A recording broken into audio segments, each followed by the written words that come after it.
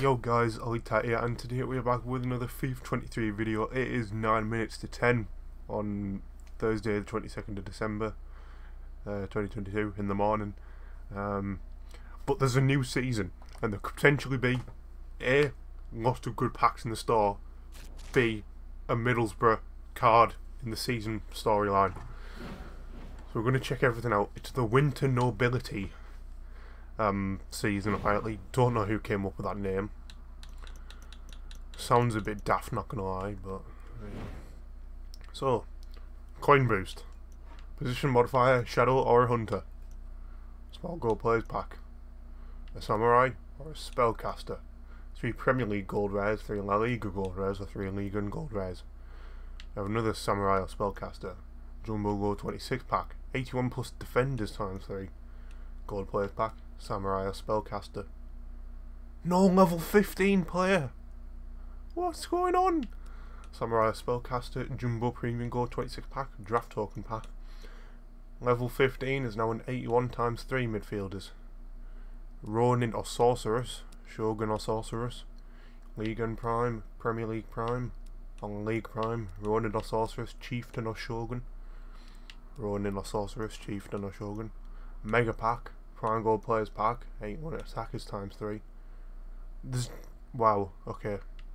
Chieftain or shogun, jumbo premium gold players, runestones, rare players pack.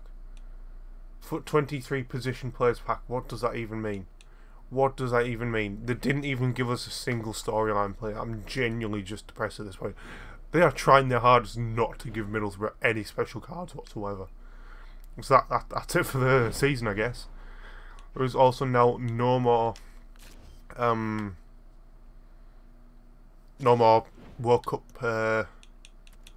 cards and packs, apart from obviously if you buy them from the store and everything. But even if you were starting from scratch, if you just started an account today and you had 0 World Cup players, there is still, I've just pressed B, but there's the infinitely repeatable 75 plus times 5 World Cup players upgrade in the live section. I think it's only available for like another day or so. But this, yeah, infinitely repeatable for 8 hours.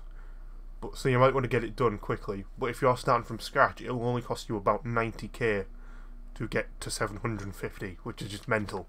Because you were meant to be going the whole event, and it was meant to be like this really out of reach thing. But then they just released it infinitely repeatable. Shout out to Spreadsheet Josh for those calculations as well. We have new foot moments. Football Frenzy Premier League returns. Return to the Premier League Chapter 1.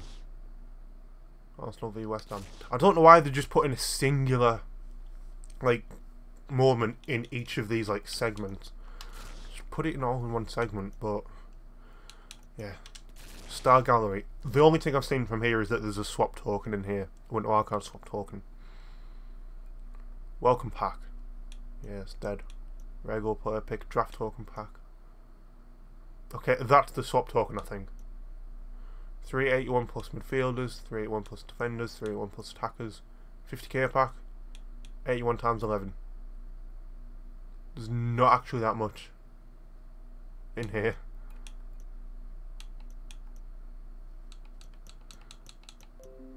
Okay, I guess. There's not a lot. There was far much more last season. This season has genuinely just been so disappointing. What would there been no storyline players at all? I'm gonna go with the 81 times 11. I mean, why not? You know. Come on, team of the tournament, please. It's a walkout. It's Mike Mignon. I can finally sell his tradable version. Right, here we go. That was you can decide whether that was worth it or not. There goes tradable version. Only 80 games to be fair on him. But that's that, I guess. I was expecting so many more packs. So yeah, that 20 token one there, that's the wildcard swap token. I'm going to play a couple more and try and get this rare players pack, but apart from that, I don't know. That's it for today, I guess. There's genuinely just nothing. How have they managed to even mess up the new season? I mean, that is going to be it for today's video, I guess. If you guys did enjoy it, be sure to drop a comment and subscribe, and I'll see you guys in the next one. Peace.